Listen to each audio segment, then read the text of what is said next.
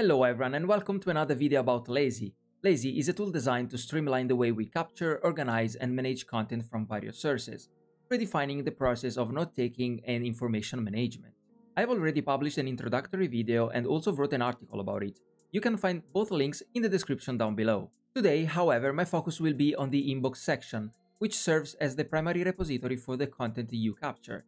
But before we start, don't forget to hit that subscribe button and ring the notification bell so you'll never miss any of my future content.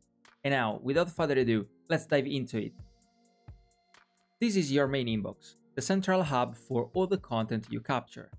So I prepared some content to capture together: an article, a Twitter thread, and a video. I selected these formats as examples because I think they are the most common content you can consume on the internet.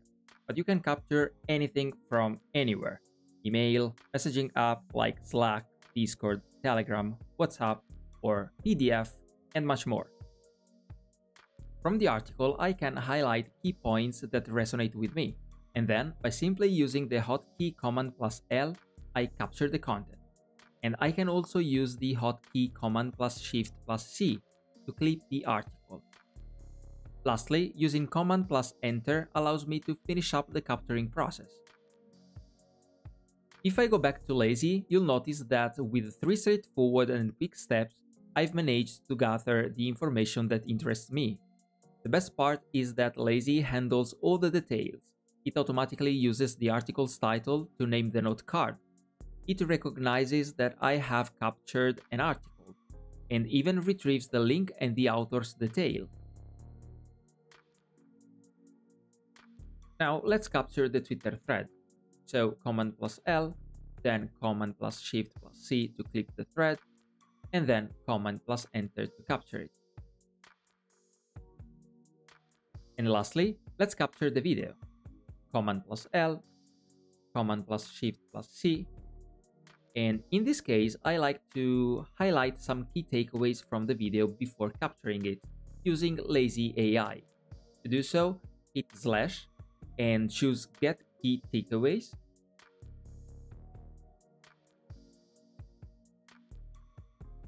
Click on Insert, and finally Command+Enter.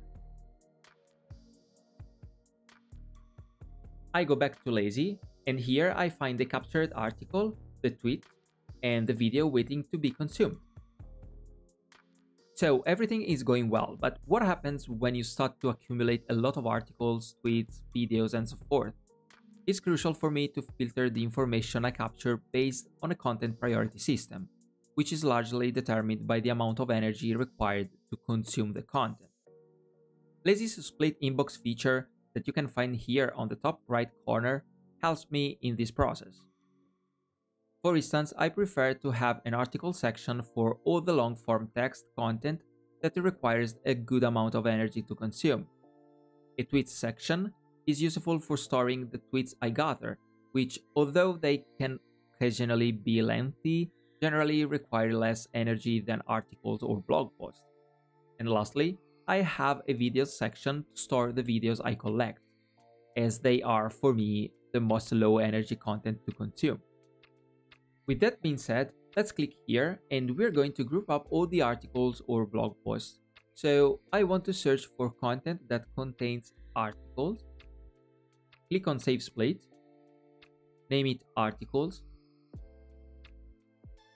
and pick a suitable icon.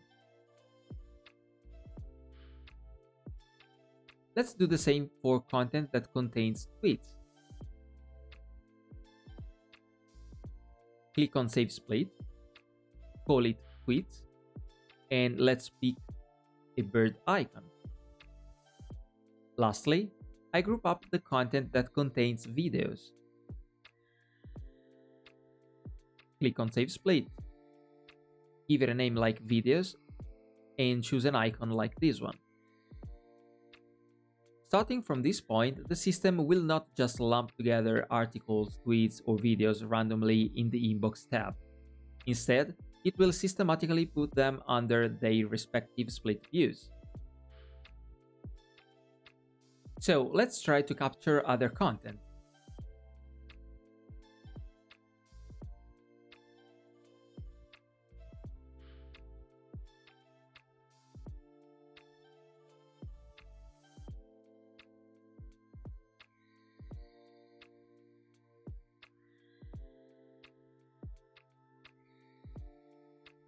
And check this out. If I go back to Lazy, you'll notice that my inbox tab is clear. But when I open the articles tab, there it is, my new article. And this works the same for the Twitter thread under tweets and the video under videos. Finally, I'd like to bring to your attention that Lazy avails features for marking your notes as later or read. This is especially beneficial when managing content within your inbox. Let me create two notes as example. Later notes